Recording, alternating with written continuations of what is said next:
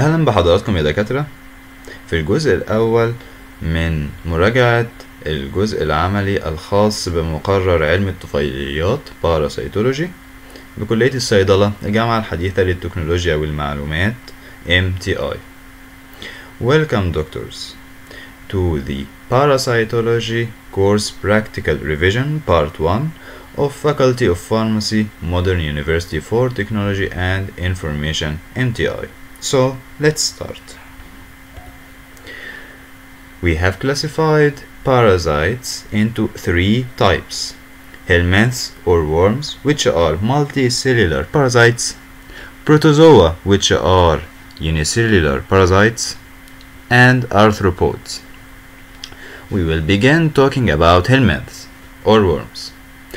Helminths or worms were classified according to their shape into two classes or two types: flat worms or platyhelminths and round worms. flat worms الديدان المسطحة، round worms الديدان الاسطوانية. Flat worms or platyhelminths were classified into two classes: class Trematoda or flukes, their common name is flukes, and class Cystoda or tapeworms.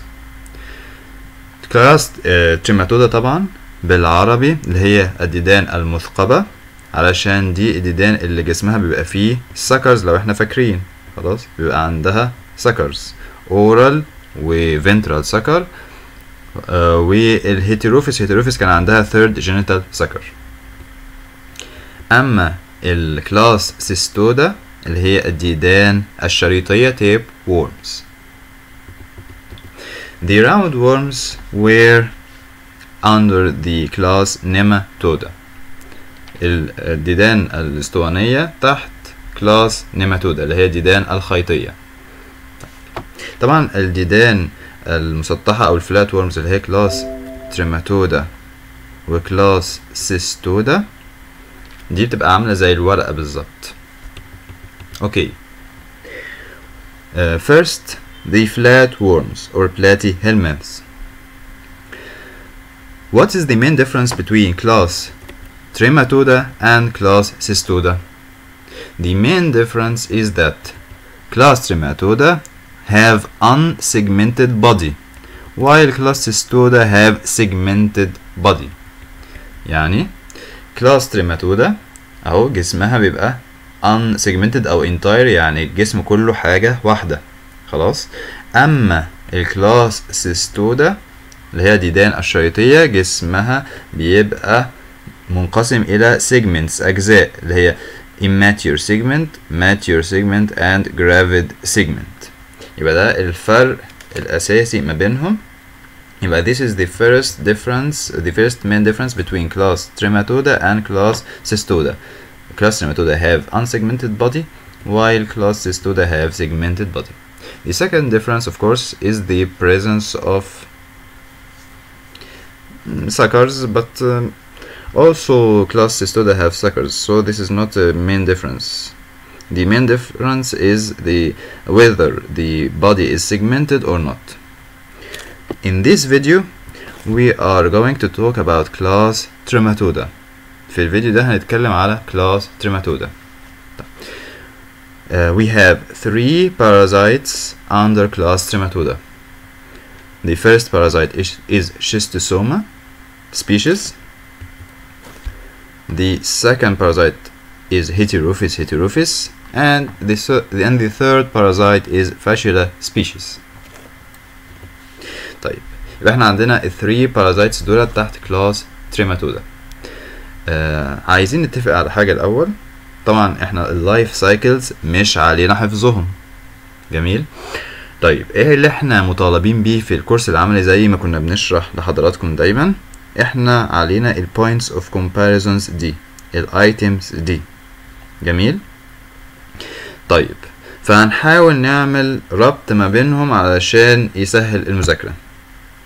So we have to say that we do not have to memorize the life cycles of parasites. but we have to know these points of comparisons or these items for all the parasites. So we are going to make a connection between these items so that we can study them. What is this connection or this logical pattern? We will begin with the definitive or the final host. What is the definitive or the final host? It is the host in which the parasite undergoes adulthood or becomes adult and undergoes sexual reproduction. And the definitive or the final host is mainly man in most of the parasites. So this is the definitive or the final host. This is the first item. How was this host infected? So the second item will be the infective stage. What is the infective stage? It is the stage in the life cycle of the parasite which infects the definitive host. So this is the infective stage, the stage which infects the definitive or the final host. The infective stage has two items connected to it: a past item and a future item. I mean, the past item is where it came from. I mean the intermediate host. What is the intermediate host? The intermediate host is the host in which the worm or the parasite undergoes larval development or asexual reproduction until it reaches the infective stage. So the intermediate host is the host inside which the infective stage is formed. Okay, this is the past of the infective stage. The future of the infective stage is how it enters the body of the definitive host. We mean the mode of infection or mode of transmission. And in this mode of infection or mode of transmission, we should mention the name of the infective stage. For example, in case of schistosoma hematobia, the infective stage is cercaria. The mode of infection or mode of transmission is direct skin penetration of cercaria during swimming. We should mention the infective stage in the mode of infection or mode of transmission. So we have two things connected to the infective stage: its past, the intermediate host in which it was formed, and its future, which is the mode of infection or mode of transmission, how it enters the body of the definitive or final host. After entering the definitive or the final host, the parasite goes to its habitat. What's meant by habitat? Habitat is the location of the adult worm. It's the location in which the worm reaches adulthood. This is the habitat. Okay, after reaching habitat and after reaching adulthood, sexual reproduction takes place, forming mainly eggs. These eggs mainly are passed with the stools or feces of the definitive or final host. These eggs are usually the diagnostic stage. Diagnostic stage, what is the diagnostic stage? It is the stage in the life cycle of the parasite through which we can diagnose the patient. We can say that this patient is infected with this parasite. This is the diagnostic stage, which is mainly eggs and stools. I should mention the diagnostic stage and where I find it. And finally, the name of the disease, which is the name of the parasite followed by the suffix iasis, I-A-S-I-S. So the logical pattern or the pattern of studying these points of comparison are: number one, the definitive or the final host, which is mainly man or mostly man; the infective stage, which entered the body of the definitive host and caused the infection. And this infective stage has a past and a future. The past is the intermediate host, the future is the mode of infection or mode of transmission. Then after entering the body of the definitive host, the worm reaches adulthood in the habitat. Then after reaching adulthood, sexual reproduction takes place, forming eggs, mainly eggs or mostly eggs, which go out with stools, and this is the diagnostic stage. And finally the disease name. يبقى ايه هو الترتيب اللي احنا هنمشي بيه واحنا بنتكلم على البارازايتس دي؟ اول حاجه الديفينيتيف او الفاينل هوست، تاني حاجه الانفكتيف ستيج اللي بتخش جسم الديفينيتيف هوست ده. والانفكتيف ستيج قلنا ليها ماضي وليها مستقبل. الماضي بتاعها هي جت منين او اتكونت فين، اللي هو الانترميديت هوست اللي هي اتكونت فيه، والمستقبل بتاعها هتخش ازاي الديفينيتيف هوست، هتخش ازاي اللي هو المود اوف انفكشن او المود اوف ترانسميشن. طيب دخلت هتوصل للهابيتات بتاعها، تبقى ادلت، تعمل سيكشوال ريبرودكشن، تنزل الاكس تنزل mainly في الغالب في معظم البارازايتس اللي بنتكلم عليها الاكس بتنزل مع الستول، وبيبقى هو ده الدايجنوستيك ستيج. واخر حاجه اسم الديزيز. Okay, let's start with class Trematoda. In class Trematoda, we have 3 parasites: Schistosoma, Heterophis, and Fasciola. The type or the common name, Schistosoma are called blood Trematoda. Why? Because the adult worm lives in blood. Heterophis is called intestinal Trematoda because the adult lives in the intestine, in the small intestine. And Fasciola is called liver Trematoda because the adult form lives in the bile duct. Okay, let's begin. The definitive or the final host in the 3 parasites is man, as we can see. Then the infective stage. What is the infective stage? If we remember the general characters of class Trematoda, we will remember that the infective stage in all Trematoda is encysted metacercaria. Metacercaria inside cyst. And the exception was Schistosoma. In Schistosoma, the infective stage is cercaria.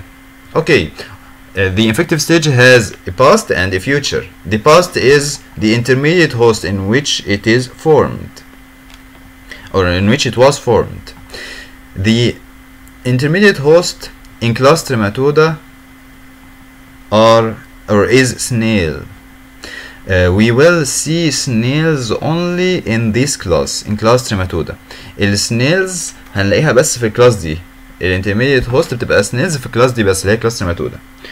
In Schistosoma, of course, in Schistosoma we have 2 species: Schistosoma hematobium and Schistosoma mansoni. In Schistosoma hematobium, in the case of Schistosoma hematobium, the intermediate host is called Bolinus truncatus snail. While in case of Schistosoma mansoni, the intermediate host is Bimflaria alexandrina snail.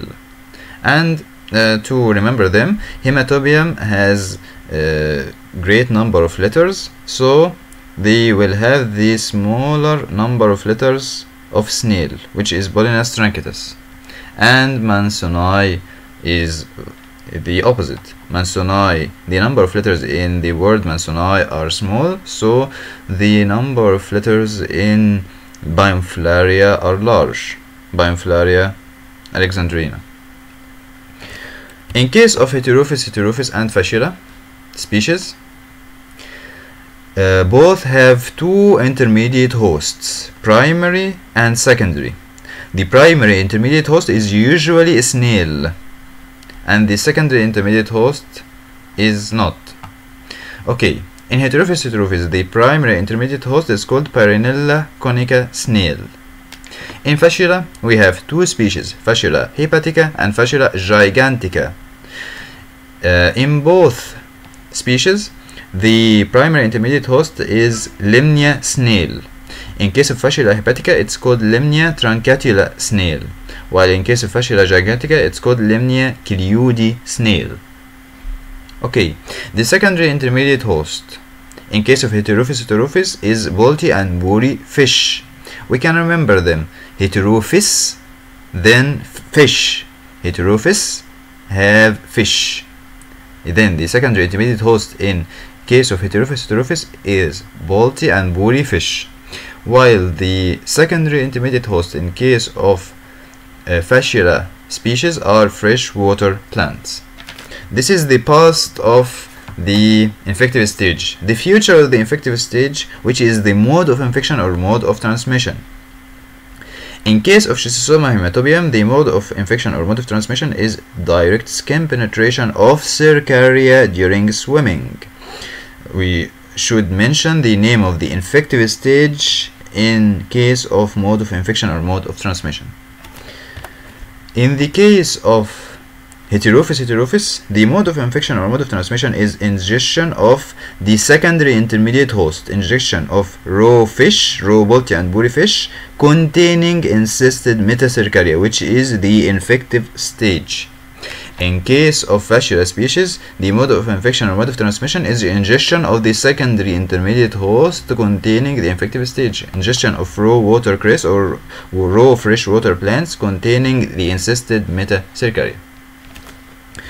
We said that after entering the body of the definitive host or final host, the parasites reach adulthood in the habitat, which is the location of adult worm. What is the habitat of Schistosoma? Of course, it will be the veins, because Schistosoma are blood Trematoda. In case of Schistosoma hematobium, the habitat is veins of urinary bladder. While in case of Schistosoma mansoni, the habitat is veins of large intestine or colon. In case of Heterophis is intestinal Trematoda, so the habitat or location of adult worm is small intestine. Fasciola hepatica and Fasciola gigantica are liver Trematoda, so the habitat will be bile duct of liver. Then, or finally, the name of the disease. In case of Schistosoma hematobium, because its habitat is veins of urinary bladder, so we will call it urinary bilharziasis. Of course, we know that the Schistosoma is the bilharzia, so the name of the disease is urinary bilharziasis. While in case of Schistosoma mansoni, because the habitat is the veins of large intestine or colon, the disease is called intestinal schistosomiasis or intestinal bilharziasis. Okay, it's very important in the habitat to remember that the habitat of Schistosoma is veins, not the urinary bladder or not the large intestine or colon. It's veins because they are blood Trematoda. The name of the disease in case of Heterophis is heterophiasis, and in case of Fasciola it's called fascioliasis. These are the items of comparison for class Trematoda. Now we are going to see the spots of class Trematoda. Of course, if we remember the general characters of class Trematoda, we will remember that all Trematoda are hermaphrodite. What is meant by hermaphrodite? They are not separate sex. hermaphrodite يعني مخنث، يعني مفيش ميل لوحده في ميل لوحدها زي البني آدم، لا، الكائن الواحد في الميل والفيميل reproductive systems. Hermaphrodite means that the same organism contains male and female reproductive organs or reproductive systems. So all Trematoda are hermaphrodite except Schistosoma species or bilharzia. In Schistosoma is separate sex. It has male and a female. The male Schistosoma species is thick and short and curved. Thick and short. The male Schistosoma species is thick and short, while the female Schistosoma species is long and thin. يبقى الميل شيستوسوما سبيشيز بيبقى تخين وقصير، الفيميل شيستوسوما سبيشيز بتبقى تخينه، بتبقى رفيعه وطويله. يبقى الميل تخين وقصير، الفيميل طويله ورفيعه. In case of Heterophis and Fasciola species, both are hermaphrodite, meaning that the organism contains both male and female sex organs. The adult Heterophis is pear-shaped like this، شبه الكمثرى. Adult Heterophis. In case of Fasciola hepatica and Fasciola gigantica means giant or remembers us with giant. So fasciola gigantica is larger in size than fasciola hepatica. Both fasciola gigantica and fasciola hepatica are seen with the naked eye, not seen under the microscopes. يعني بنشوفهم على السلايد. We see them on slides with our naked eyes. بنشوفهم بعيننا المجردة على slides مش تحت الميكروسكوب. وطبعا الفاشيولا جايجانتيكا بتبقى أكبر من الفاشيولا هيباتيكا. The other fasciola gigantica has parallel margins. parallel margins يعني الجناب بتاعتها بتبقى parallel لبعض بالشكل ده. while the adult fasciola hepatica has converging margins يعني تبقى الجناب بتاعتها بتبقى تخينة كده محدبة كده convex كده. So this is the main difference between adult fasciola gigantica and adult fasciola hepatica. The adult fasciola gigantica is larger in size with parallel margins, while adult fasciola hepatica is smaller in size with converging margins. Okay? يبقى ده الفرق الجوهري ما بين الفاشيولا جايجانتيكا والفاشيولا هيباتيكا. جايجانتيكا من جاينت اكبر في الحجم وكمان بتبقى شكلها رشيق كده، المارجنز بتاعتها بتبقى باراليل، انما الفاشيولا هيباتيكا تبقى تخينه وقصيره كده خلاص، والجناب بتاعتها المارجنز بتاعتها بتبقى كونفيرجنج او كونفكس كده. اوكي. شيستوسوما coupling. What's meant by coupling? It means that the female schistosoma is inside the gynecophoric canal of the male schistosoma for sexual reproduction to take place. This is the female and this is the male. يعني الفيميل بتبقى موجودة في الجينيكوفوريك كانال بتاعة الميل، القناة اللي جوه او اللي في البطن بتاعة الميل عشان يحصل السكشوال reproduction. يبقى coupling, schistosoma coupling means both male and female schistosoma are present. The infective stage is schistosoma cercaria. The schistosoma cercaria has elongated head and forked tail, like two fingers in its tail. يبقى مهم قوي الشيستوسوما سيركاريا يبقى عندها راسها مطولة كده has elongated head وعندها forked tail ديلها عامل اخره زي صباعين كده. while the fasciola cercaria has a round head and its tail is not forked. It has no fingers in its tail. يعني ايه؟ ديلها بيبقى ما فيهوش الصباعين دولت وراسها تبقى مدورة خلاص. It has round head not elongated. Okay. As for the diagnostic stage, if we remember the general characters of class Trematoda, we will remember that the eggs of class Trematoda are oval in shape like this, oval in shape, and have an operculum. Operculum is like a cover, okay, covering the egg. يبقى كل الاجز خلاص بتاعه كلاس تريماتودا تبقى اوفال خلاص وعندها الايه الاوبركلم او الغطا ده خلاص. This operculum is either opened like this or closed or it may not be found. ممكن نشوف eggs ما فيهاش الاوبركلم او الغطا ده. The only exception is schistosoma egg. Schistosoma egg is oval but with no operculum. Instead of operculum, it has spine, شوكة.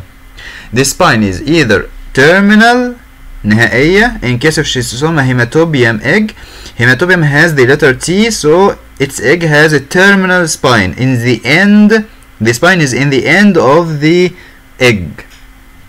While schistosoma mansoni egg has lateral spine, يعني شوكة جانبية خلاص at the side of the egg, not at the end of the egg.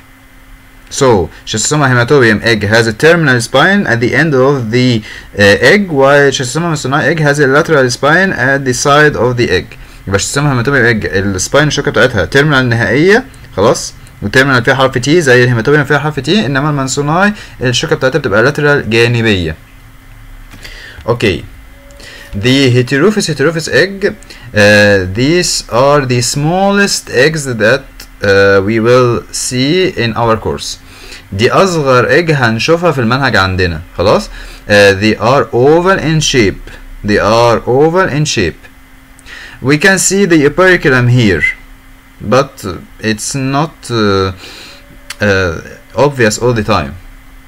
يعني ممكن نشوف الاوبيركلم اللي هو الغطا، بس مش شرط نشوفه. هي بتبقى اصغر ايج بشوفها شكلها بيضاويه وشبه اللب الاسمر. اوكي. we might see the operculum, or we might see the place of the operculum, the place in which the operculum is found. The fascicular egg is the largest egg that we will see in our course.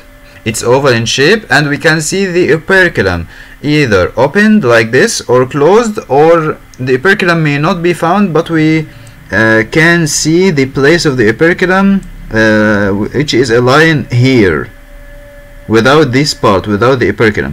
يعني the fascicular egg is opposite to the heterophys egg. Heterophys egg is the smallest oval egg that we will see in our course, while fascicular egg is the largest oval egg that we will see in our course. الفاشيولا egg اكبر egg هشوفها في المنهج عندي، بيبقى اوفال، بيبقى عندها اوبركلم، الغطا بتاعها بيبقى موجود كده، بتبقى يا اما مفتوحه زي ما احنا شايفين او مقفوله، او ممكن متبقاش موجوده خالص. Okay. The intermediate host, Bolinus truncatus, the intermediate host of Schistosoma hematobium, and we did not see it in our lab. ما شفناش السنيل ديت، القوقعة ديت في المعمل بتاعنا. But we saw Bimflaria alexandrina snail. شفناها. This is the intermediate host of Schistosoma mansoni. Its shape is spiral like this. تبقى ايه شكلها حلزوني. البايمفلاريا alexandrina كأنها من اسكندرية، بتبقى حلزونية كده. Okay. The snail of Heterophis is Pyrenella conica snail. Pyrenella conica. Conica like conical because it's conical in shape. يعني شكلها مخروطي بالمنظر ده، عشان كده اسمها Pyrenella conica snail. This is the intermediate host, the primary intermediate host of Heterophis. The Limnia Kiliudi snail, which is the intermediate host of Fasciula gigantica, has this shape with its opening to the right side. فتحتها تبقى ناحية اليمين. الليمنيا كليودي اللي هي الانترميديت هوست بتاعت فاشيولا جيجانتيكا بتبقى بالمنظر ده، وفتحتها ناحية اليمين. Okay. And of course in Heterophis encysted metacercaria in undersalted fish. This is the infective stage of Heterophis. We can see the skin or tissue of fish, and this circle is the encysted metacercaria of Heterophis. Encysted metacercaria. We will see a tissue and a circle in the middle of this tissue. This is the encysted metacercaria in undersalted fish. Okay. That's the end of part 1 of parasitology practical course revision. يبقى دي كده نهاية الجزء الأول من مراجعة الجزء العملي الخاص بمقرر علم الطفيليات parasitology.